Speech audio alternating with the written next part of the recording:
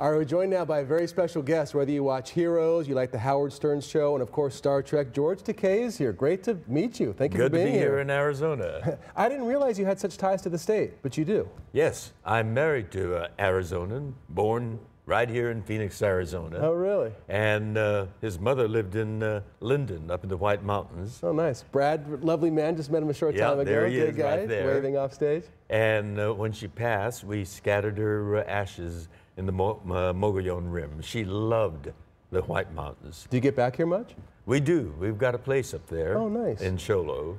And whenever we need a little rest and renewal, You hit it. we go back there to renew our bodies and souls. It's amazing when I look at your career, and you've been in the public eye now since the mid-'60s, right, with Star Trek. I mean, you've got generations of fans. From Star Trek into all the movies, Howard Stern Show, social media, you're huge on social media, Heroes. What's that like, having, I mean, all different ranges of people? Well, I passionately love acting. That's what fulfills me. And to be able to be working for all these many years is very fulfilling. My idol is Angela Lansbury. Oh, She's in her 90s now, early 90s, 91 or 92. And every year she's on Broadway with a new play. And most recently, she toured all of Australia, from Sydney all the way to the Western End, Perth, with Driving Miss Daisy with James Earl Jones. In her 90s. In her 90s. Is that your goal then? Do you mind if I say you're 77? Oh, I'm a youngster yet. My grandmother lived to 104. Oh, wow. And one night she went to bed and she never woke up. But she had a great attitude to life.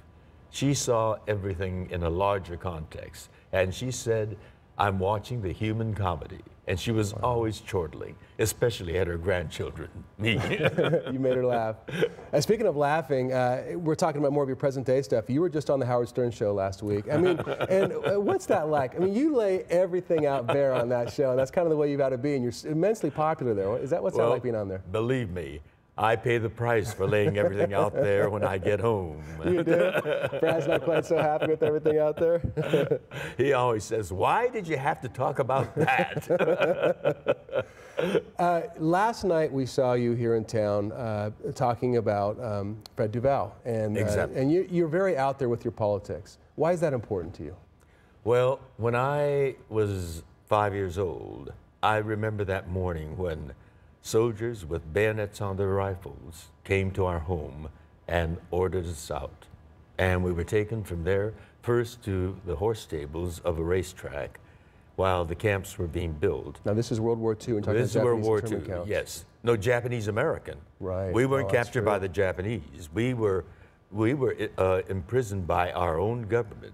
We're American citizens. Right. My mother was born in Sacramento. My father was a San Franciscan. I was born in Los Angeles. But we happened to look like the people that bombed Pearl Harbor. And we were looked at with suspicion and fear and outright hatred. And that didn't happen with Germans or Italians, did it? Because they looked like the rest of America.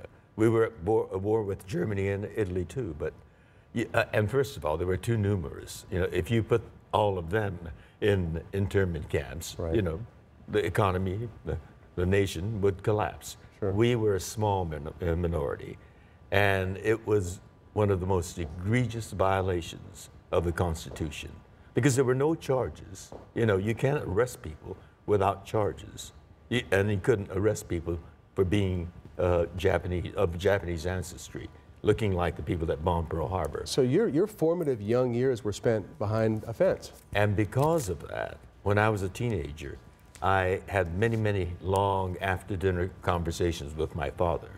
And he explained to me that our democracy is a people's democracy. And it can be as great as a people can be. And we've achieved many great things. But it's also as fallible as people are. They can be swept up in hysteria when some horrific calamity happens. And that's what happened to us. And he said, we've got to be active participants in the democratic process. It's a participatory democracy, and support the people who cherish the ideals, the shining ideals of our democracy. And one Sunday he said, George, I'm going to take you downtown. And we went to the Adlai Stevenson for President headquarters. And he volunteered me. I just tagged along and wound up working for Adlai Stevenson. And how old were you again? I was in my teens, mid-teens. Oh, wow. You got involved early. I got involved very early. And for one thing, it was a lot of fun. But there you are with other people who passionately believe in our democracy. And you hear Governor Stevenson making speeches. And he really was the personification of what we needed in American democracy. And so I got involved by Adlai Stevenson and later other campaigns, gubernatorial campaigns, U.S.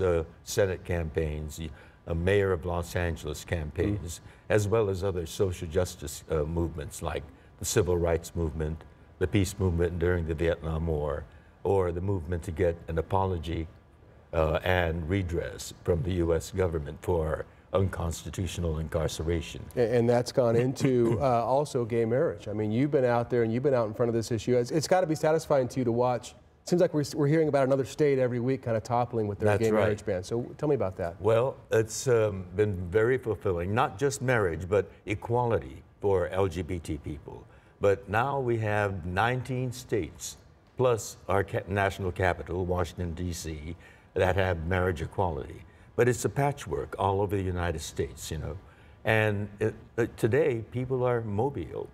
They get married in, say, New York, and they might move to Arizona because of a job situation. Right. And their marriage doesn't count for anything. And that's not the American way. We live in the United States of America. And I'm very confident that within the next 3 years, tops, we will have the United States of America, because the U.S. Supreme Court is going to take up the marriage equality bill the next session, and they've already ruled last summer on marriage equality specifically for certain states, specifically for New York, and on Proposition 8 for California. But we will have, I think, equality throughout the United States. Yeah, I think a lot of people agree with you on that. Okay, so to Be Takei. What's this all about? I mean, it looks pretty cool from what I've seen. I mean, your life story, really, in a way. Exactly. And people thought that we had it made, but actually this film documentarian, Jennifer Crute from San Francisco, came to us and said she'd like to make a documentary on our lives, which was very flattering. But we did not want a vanity project. You know, so many actors have look at me, look at me. How glamorous my life is, how intelligent, you know, or how busy, you know, so forth. We wanted a documentary that's a genuine documentary, and we thought it'd be a great opportunity to show the normality between Brad and me in our relationship, married for the last 6 years, together for 27 years altogether. And then that might shatter people's stereotyped images of LGBT people. Right. Yes, we have normality in our lives, but you know, also the craziness of being married to an actor, you know, going off on location or going on a promotional campaign. But we thought this is a way to reach the wide, decent, fair-minded middle of America. And sure enough, it is doing that. And we're here so that we can go to the 7 o'clock screening of To Be Takei at Harkins Shea. I think that's what the theater is called. And Brad and I are going to do a Q&A after the screening. So if people go out there tonight, they'll be able to talk with you and say hello. Absolutely. Oh, I'm sure they'll love that. In the flesh. And 77 years old, how do you keep the energy that you have? Is there something you could tell everybody? I'd love to be the way you are when I'm 77, I'll tell you that. Oh, I'm sure you will if you look the way you are right now. I believe in the laws of nature. Okay.